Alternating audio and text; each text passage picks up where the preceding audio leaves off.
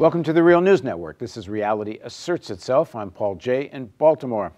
Our next guest believes that U.S. and Israeli officials have created a false narrative. It says that Iran has been using their nuclear energy program as a cover for a secret nuclear weapons program. According to our guest, this is based off weak or no evidence from suspect sources in order to achieve political strategic objectives that are not being presented to the public.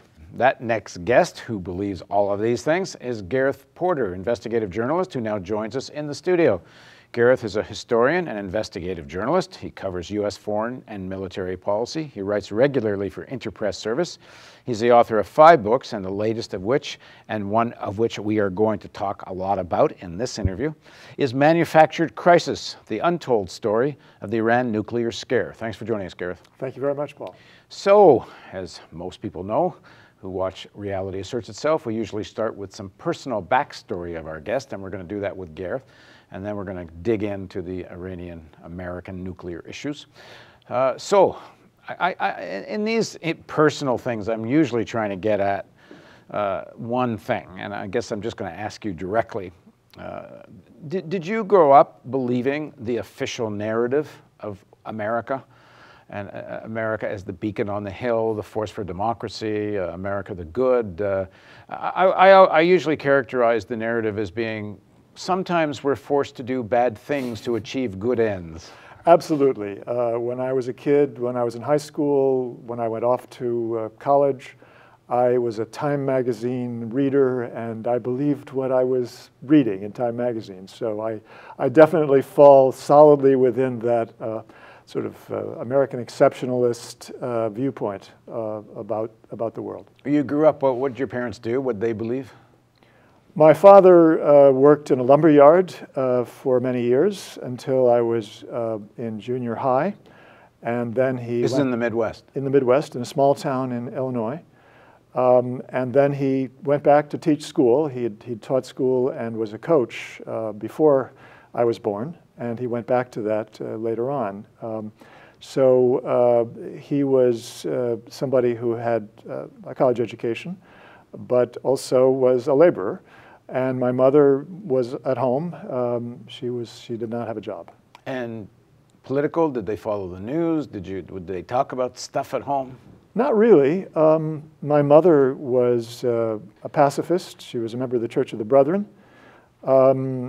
And so she had that influence on her, and she was political in the sense that she tried to understand what was going on. Perhaps uniquely in that small town in northern Illinois, she did have a consciousness about issues that I would eventually become involved in, but it's not something that I was consciously influenced by. We didn't talk about it at home. It was not something that she pushed on me. And my father didn't really discuss politics either. He was a Democrat, but he was not highly political. He was not highly partisan. He was not somebody who would talk at the dinner table about politics. And how much did you internalize the Cold War narrative? You know, the commies are coming to get us, and you know, pretty much they're infiltrated our society. Yeah. And I think I would generally believe what Henry Luce had to say through the Time magazine until I was older in college, at the end of college and the beginning of graduate school. That of course was a key turning point. So I mean, I would as assessing you as a journalist and a historian, I would say you probably don't accept any of the official narrative on face value anymore. How do you get from that to here? Well, you start with Vietnam. 1964 was absolutely the crucial turning point in my life, because it was in early 1964, and I was then already interested in international affairs, international politics, and U.S. foreign policy. So I was following what was happening in Vietnam, and I began to see stories drawn from the New York Times. I was at the University of Illinois then, and I wrote a column. And I saw that the Secretary of Defense, Robert S. McNamara, was saying something to the effect that, well, we may have to intervene with troops, with our own troops in South Vietnam. Well, that didn't quite strike me as something that made any sense. Why? Because I mean, if you buy the Cold War narrative, because why not? I had been told that we were only there to support the South Vietnamese. Now the line was suddenly changing, and that sort of red light went off in my head at that point. And from then on, I became skeptical about what the United States was doing in Vietnam, and I was opposed to sending troops to Vietnam before we even sent, the combat troops, the openly combat troops to Vietnam. So perhaps I was psychologically, immersed in my mother's pacifism. I don't know, but in any case, it was not consciously held. It was something that would have been much more subtle than that.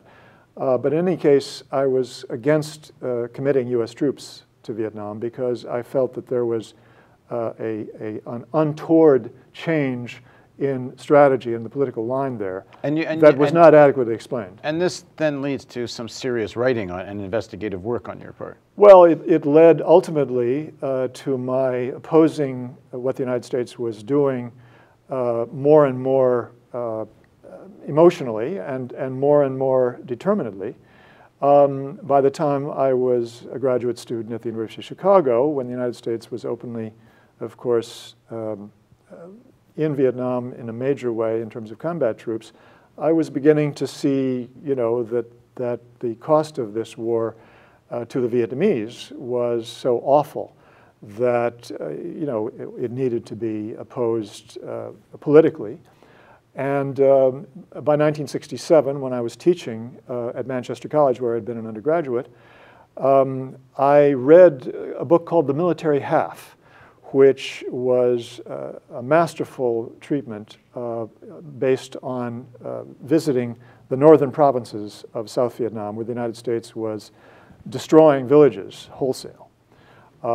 That book made me decide that I would become a Vietnam specialist, because I needed to do something about this war, to get the expertise necessary to make myself credible, to essentially challenge the narrative surrounding this war and the broader picture as well.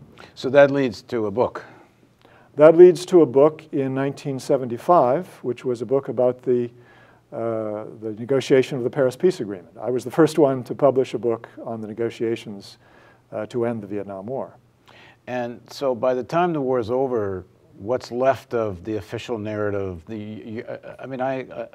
Viewers know I usually use this term, the religion of Americanism. It sounds like you were brought up in more or less that with some of the fervor anyway. Is it all gone by the end of Vietnam, by the end of the war? By the end of the war, I realized that the United States government and the U.S. military was capable of doing terrible things, and that needed to be exposed very strongly. I did not understand at that point that we're talking about a fundamental system that would repeat this set of crimes again and again. Because at that point, it's a policy failure of certain administrations. Well, I think that I still had this inherent, perhaps, hope that the American people would not let this happen again, that it was so awful that this could not happen again, and that during the 1970s and 1980s, I think I was still persuaded that we could hope for a new world in terms of the United States' position in it, and no more wars like Vietnam. So it was not really until Iraq that I began to, or that I decisively shifted to a position that recognized that we have a system here that has to be changed. The first war. A war system, a system that really is dedicated to permanent war, that has no intention of ending the continued wars of various kinds by the United States. But a crucial factor in this was my writing the second book, major book about Vietnam, which was called Perils of Dominance, Imbalance of Power and the Road to War in Vietnam.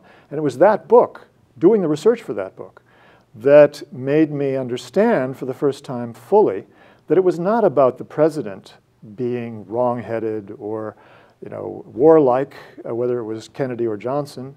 It was the system that surrounded the presidency. It was the national security state itself that pressed for war in Vietnam. and that made that war inevitable.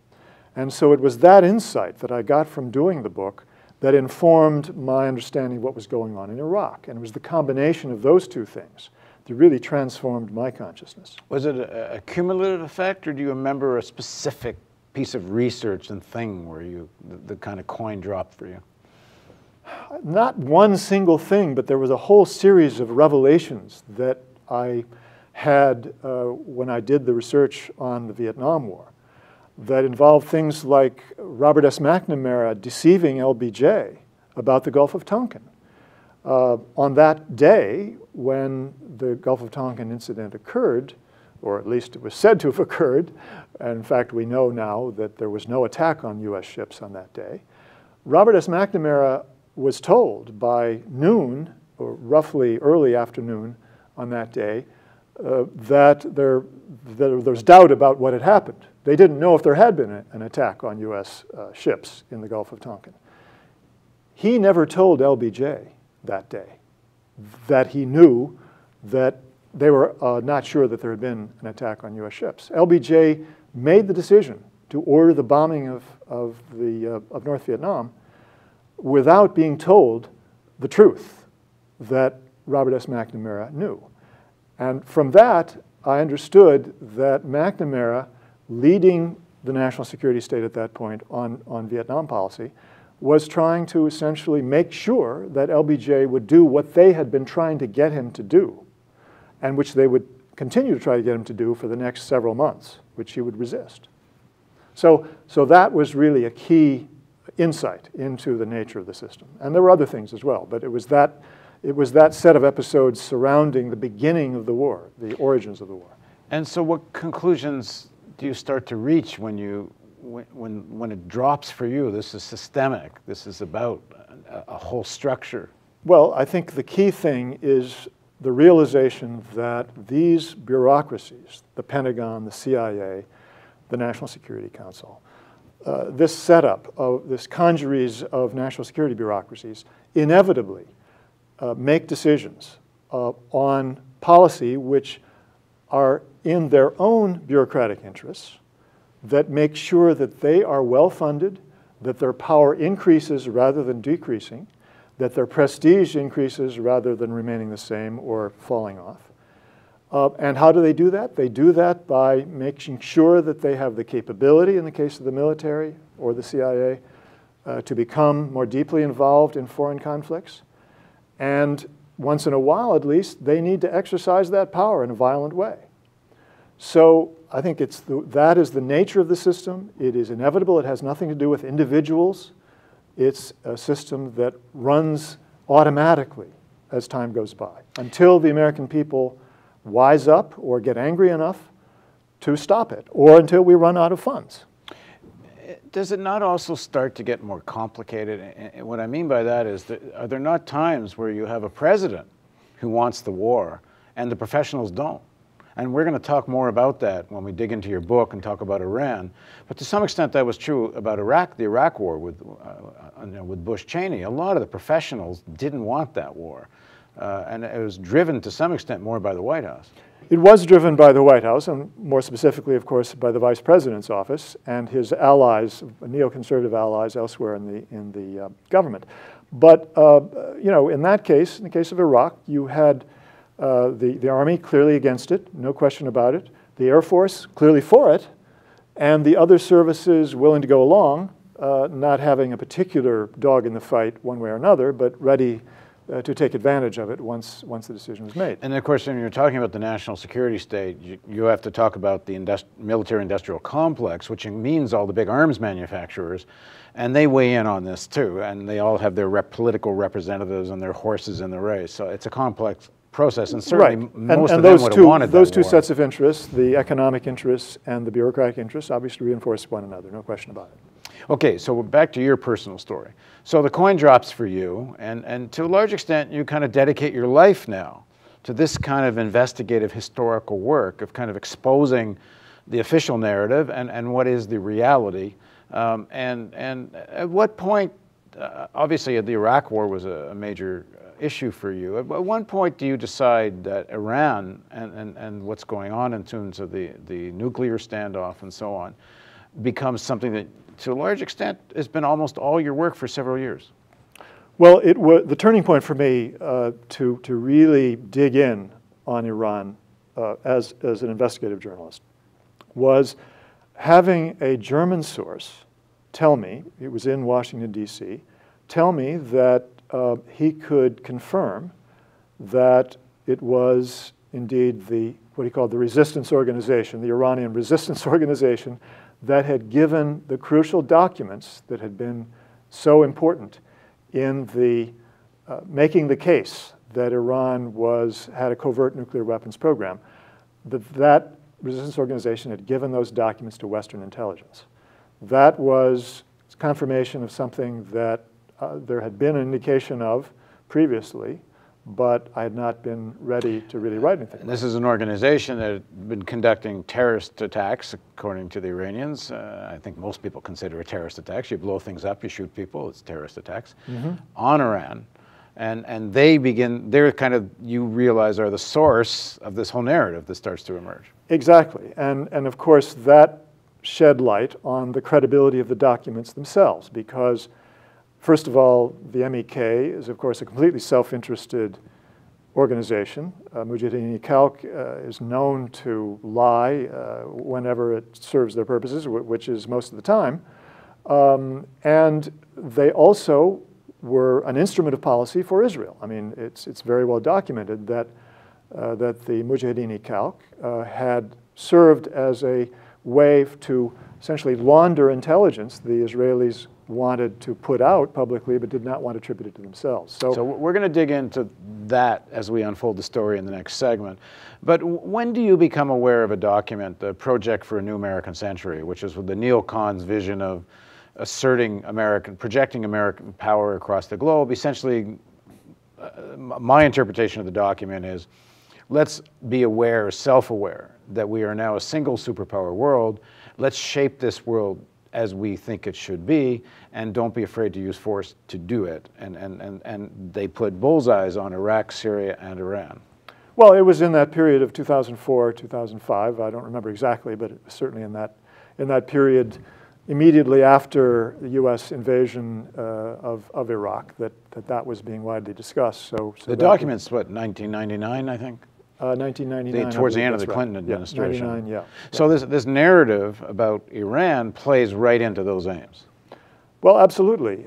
There's no doubt that the same people who promoted, the idea of the American century, which meant the United States should assert its power over the entire Middle East, and essentially through regime change. Through regime change, beginning with Iraq, but not limited to it. Those are the same people who promoted the idea that Iran had to be stopped, the nuclear program had to be stopped, but the regime had to be changed in Iran. It was about regime change. It was about regime change. And I think it was pretty clear that the path was Iraq is the first step towards Iran. Exactly. And Iran was the culminating point of this whole strategy of regime change in the Middle East. So, of course, this reflected the interests of Israel. This was an Israeli objective. The neoconservatives were completely in line with that. It was their own objective, too. It was their own objective as well. And so we have here a sort of a system of thinking that involved the use of force by the United States for regime change that ultimately would result in eliminating the only significant rivalry in terms of power to Israel in the region. And to the Americans. Right. I mean, Iran's a big country with a big army outside the American sphere. So that's right. It's not, I mean, the Americans, professional authority, I mean, the security state and the military policy complex have never gotten over that one of their main pillars of power in the region, the Shah of Iran, was overthrown. And I don't think they've ever wanted to swallow that. It's always something they've wanted to undo. Absolutely. This is a key point about the nature of U.S. policy toward Iran, that the United States has never given up the notion that we could go back to having the equivalent of the Shah as an ally. And then things would be just rosy for US power. Right. So as they have a weapons of mass destruction narrative to overthrow Saddam Hussein, they have a somewhat similar narrative needs to be constructed on the path to war with Iran. And that's the subject of the next part of our interview, because that's what your book is all about. So please join us for the continuation of our series of interviews with Gareth Porter on Reality Asserts Itself on the Real News Network.